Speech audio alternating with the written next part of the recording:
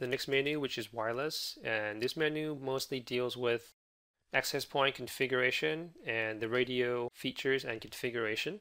So the first thing you see is the list of access point right here. This is the access point we currently have registered. Very similar to what we have under the monitor page with the access point, but this is more towards the configuration side of things as opposed to statistic and information of the access point. So here we got some uptime, admin state, operational status, operating power, number of clients, if it's directly connected, what port, so on and so forth. Right, and you can click into it and to get under the configuration page. Right, and there's even more menu under there that you can configure, and we'll look at this when we start configuring the access point. And then if you want to modify radio specific configuration of the access point, then you would click under the radio submenu and choose the radio frequency that you want to modify.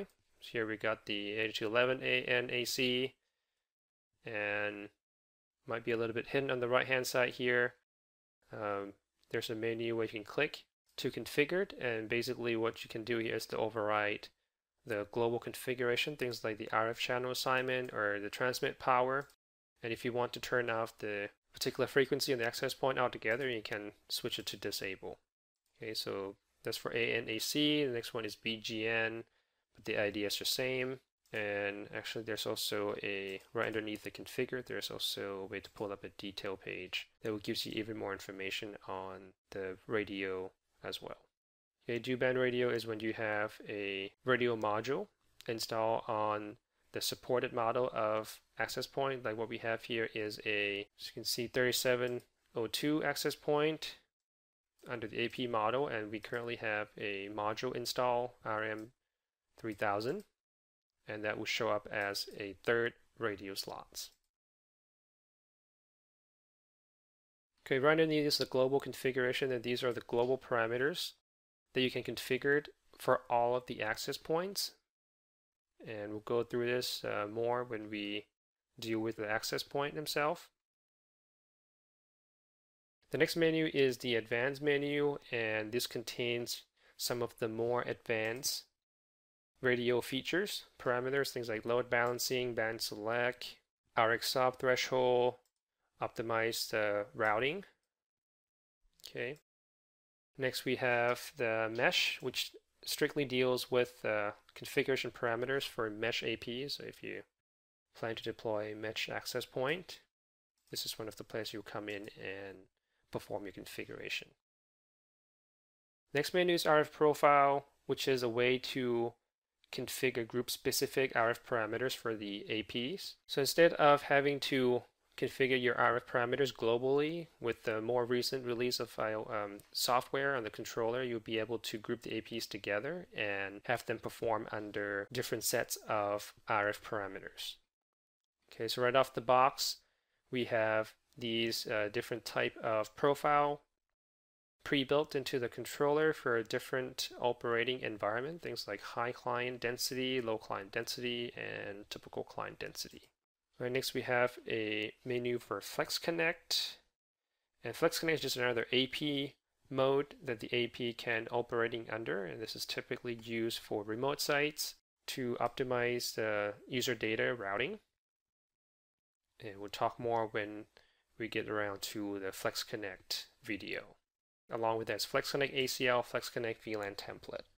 Moving along is our OEAP ACL, which we'll skip for now, and we're probably going to have a separate video for that as well. OEAP stands for Office Extend AP, so if you heard that acronym before, and that's just part of the configuration.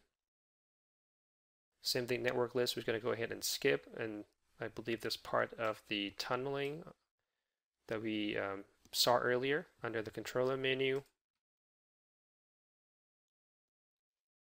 All right, next we have the actual radio global configuration, where there's 802.11a and c or BGN, and these are platform level configuration for all the radio parameters, things like transmit power control, dynamic channel assignment, coverage hole detection,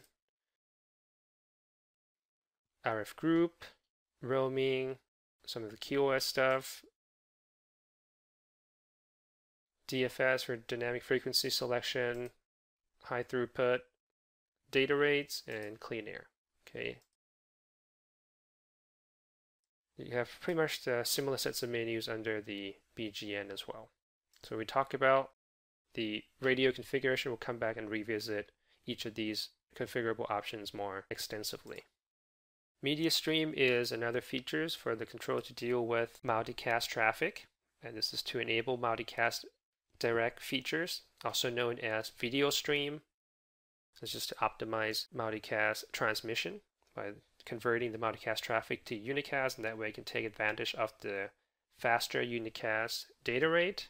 So this is where you configure that. More configuration for AVC. This is where we saw this has been enabled on our SSID. What you can do is to create a profile to match certain applications, and you can either apply certain type of QoS marking or drop the traffic altogether. And that's the purpose of AVC.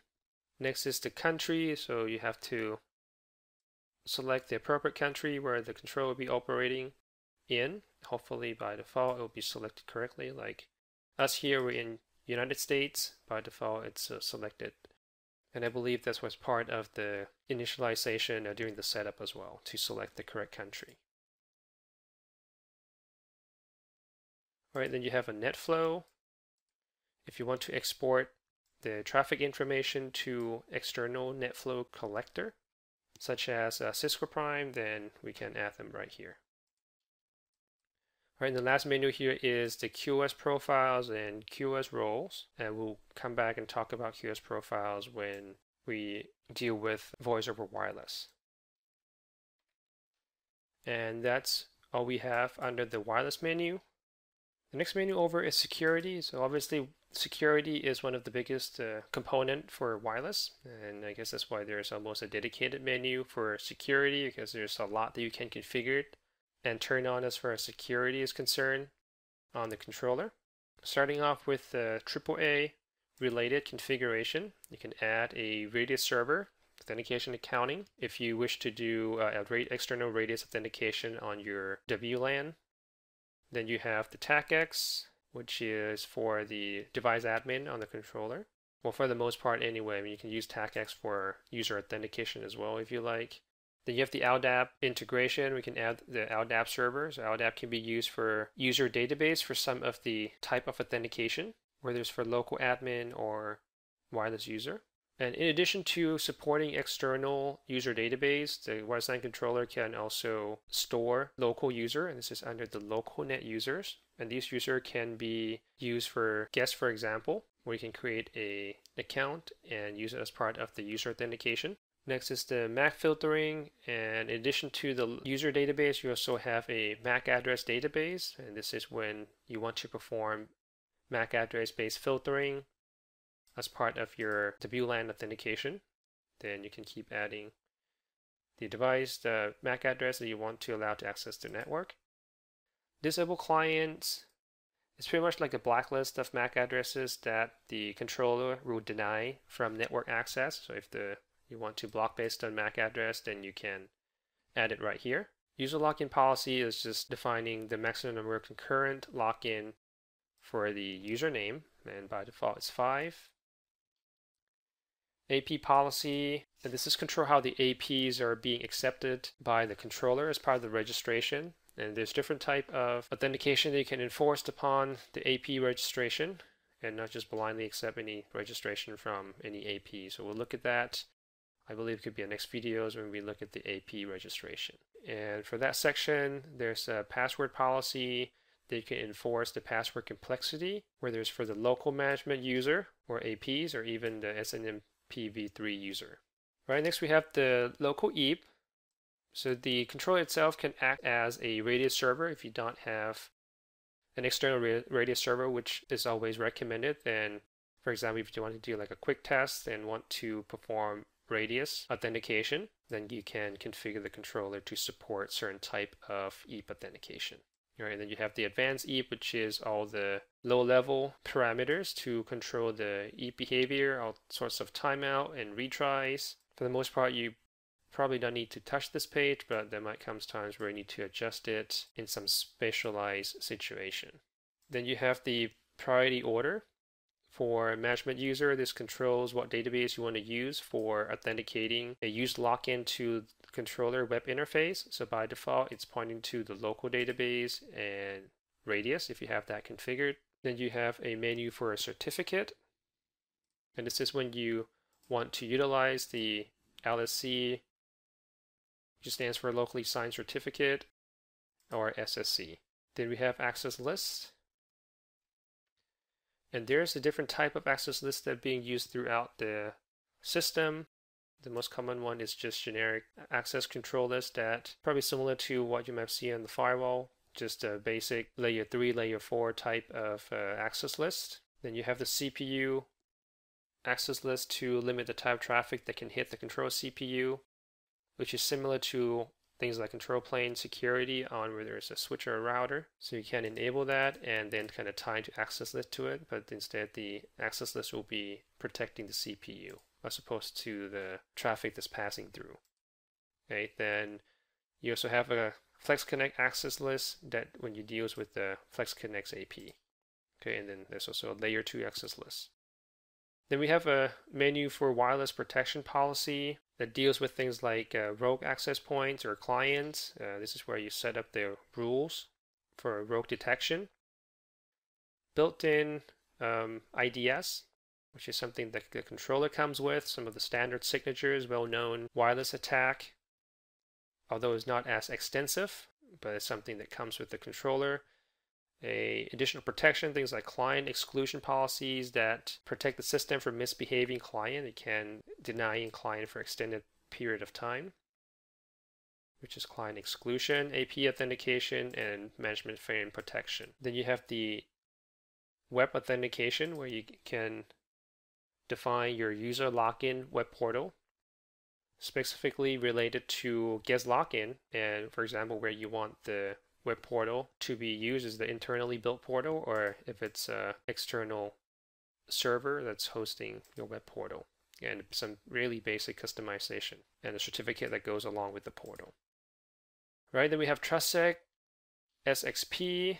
Wireless LAN controller can participate in a TrustSec domain, although not fully as far as the SGT or security group tagging. But it can participate through the SXP protocol, where it can send the IP to SGT or the tag, and the SXP stands for Security Group Tag Exchange Protocol. Right, then you have the local policy, which gives you the ability to enforce different levels of access based on the user identity, authentication, and device type.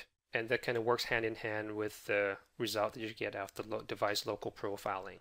Right, and we have a dedicated video talking about local device profiling and local policies. And the last section here is the advanced section, and these are to do with all the IDS sensors and some of the certificate that goes along with it. And that's what we have for the security. Moving on to the next tab, which is management. So under the management menu, these are the configurable options for managing the controller. There's not a whole lot to look at here. A basic summary page, configuration of SNMP.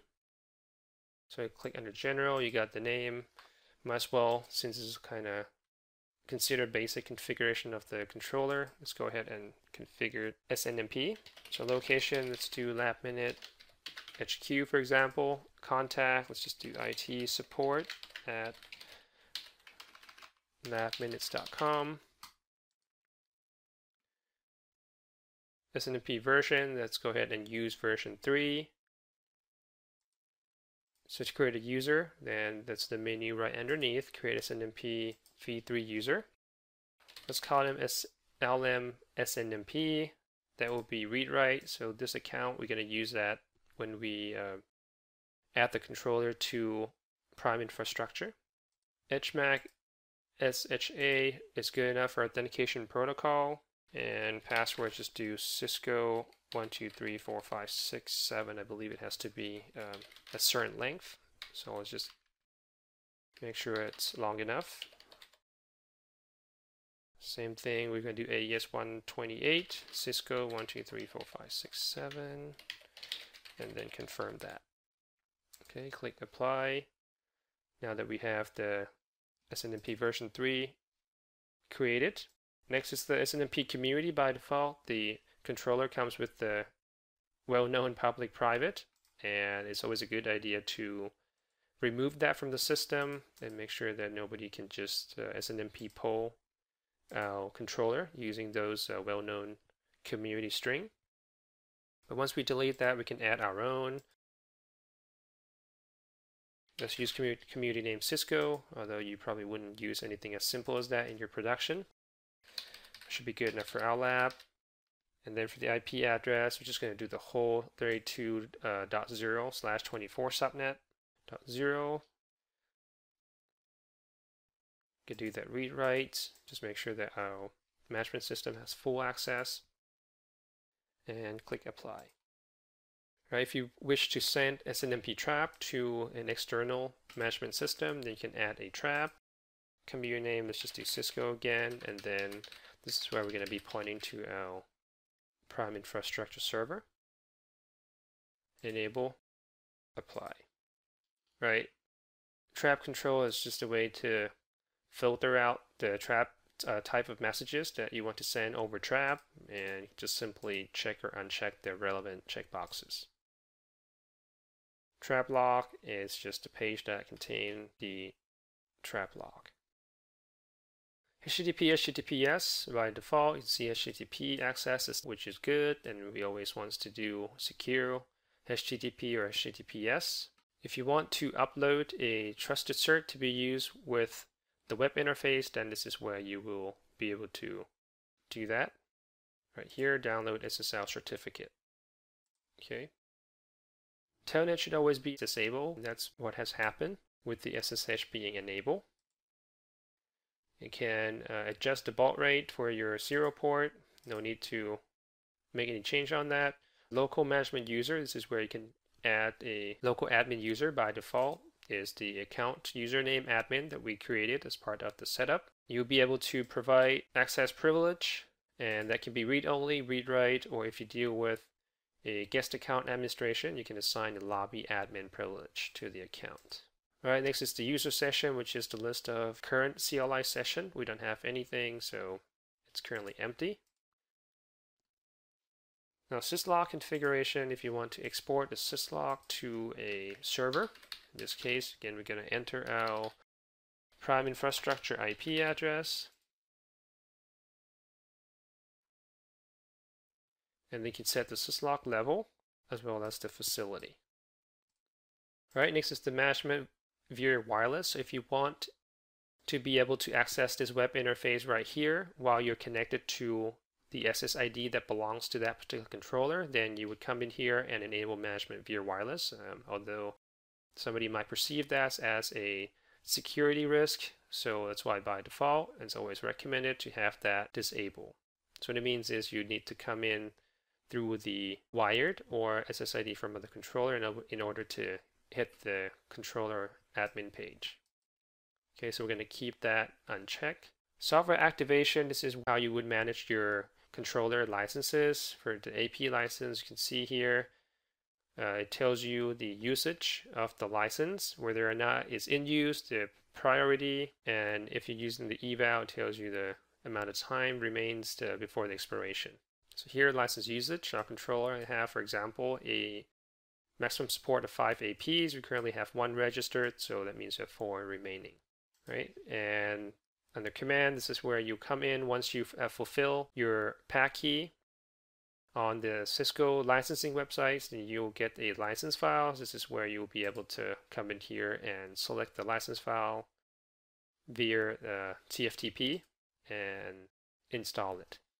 All right, then you have tech support, which is the menu related to if you perform, for example, troubleshooting with a Cisco TAC engineers, it might ask you to come in here and grab certain sets of information for them, as well as enabling things like core dump.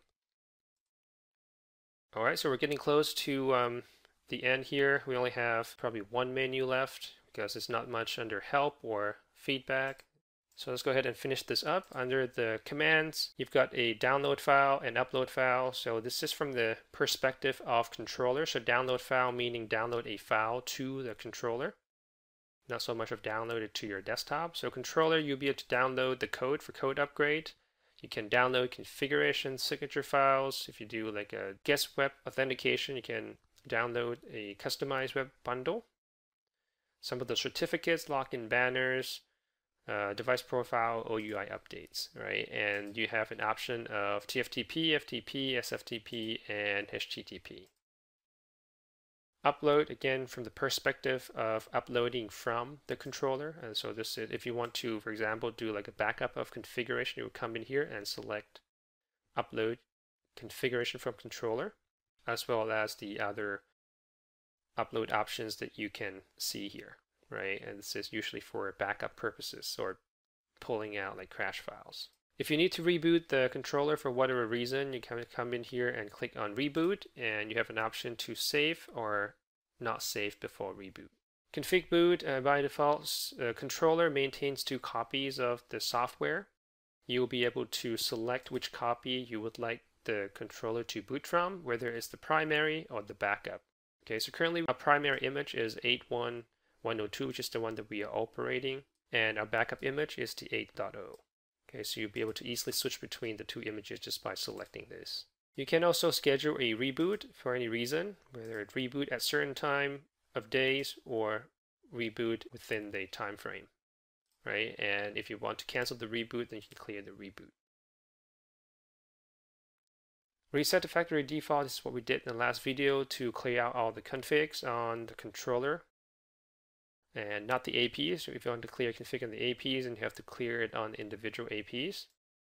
All right, set time. If you want to manually adjust the system time, then you can come in here and do that. But hopefully you have the NTP server set up so we don't have to deal with this, both date and time. But you're still going to have to adjust the time zone unless you went through the setup and correctly select that like we did, Pacific time.